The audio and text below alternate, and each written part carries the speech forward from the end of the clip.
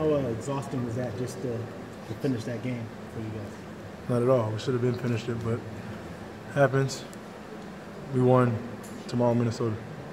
What do you think about the way y'all were able to come and pull it out after losing the lead?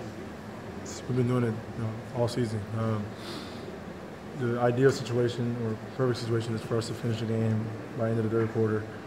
But, stuff happens. We didn't finish it how we wanted to.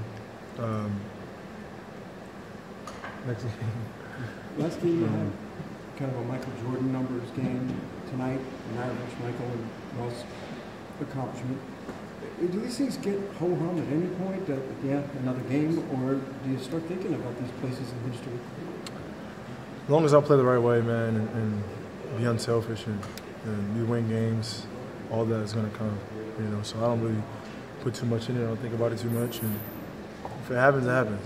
But most important thing is winning, and it's been a total turnaround from last year to this year.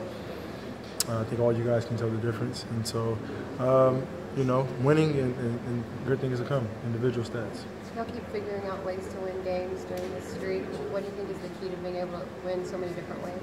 Having each other's back, because everything isn't going to be perfect all the time. So the next guy having, the other guy's back and 1 through 15. And, we've been doing that all year, covering up for each other, and that's what the team is about. Thanks. Thank you.